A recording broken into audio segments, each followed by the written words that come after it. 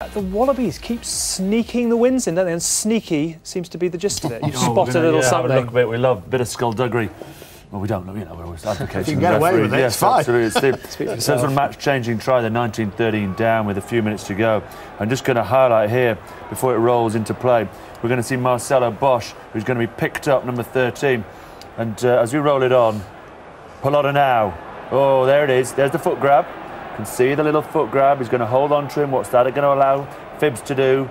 To walk round into the hole that Marcelo Bosch, who is an outstanding defender, should have been in. Walks through to Digby Ioane. The kick is made, 20 points to 19. Looks even worse from me. I don't know what Nigel Owens is doing. Because there we see him. He's being tackled. He's being tackled by Polota-Nau. And as we said, it comes here. You've got to play what's in front of you, and that's what happens. Goes through. Oh, Nigel Owens on the touchline. What are you looking at? Should never have been a try.